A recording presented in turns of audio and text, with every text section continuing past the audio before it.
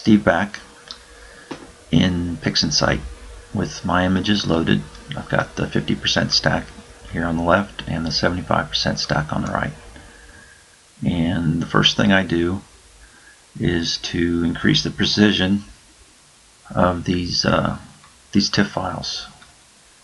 Something I've learned over the years. With the heavy processing you do on these images, it helps to have the highest, or well, a higher precision level.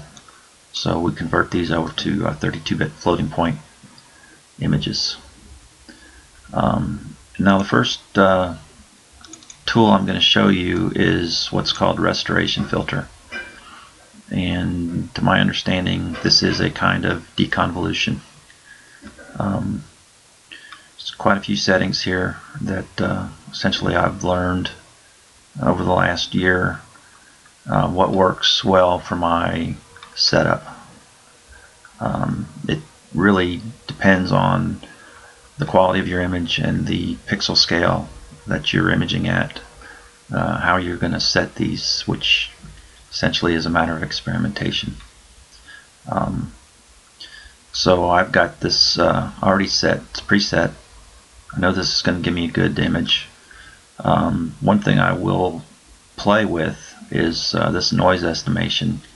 If the data is really good, I can increase this, or maybe it's decrease it, and I'll just go ahead and apply this. And that gives me a pretty nice looking image, but if I zoom in here, I can see some pixelation starting up, which is really not what I want. So let's back off. We'll undo that. I want to reduce this to 3 and reapply it, and it looks much better. We'll zoom back out. I'm using a Wiener filter.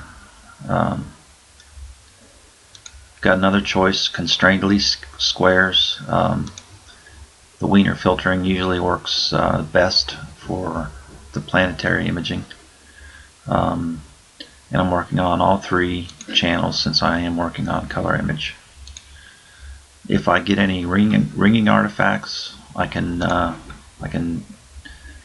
adjust these to eliminate them, whether it's bright rings or dark rings. I usually don't have that problem with Jupiter unless I'm really aggressive, so I typically don't use that. And also dynamic range extension, I don't typically use that on Jupiter. I will use that for lunar imaging and also for Mars. So it's very fast, and it's easy to experiment. I can increase this a little bit. We'll apply it to the other image. Again, now I zoom in, I increase the standard deviation, and this looks fairly smooth, but this is a bigger stack. So that's the advantage of stacking more frames.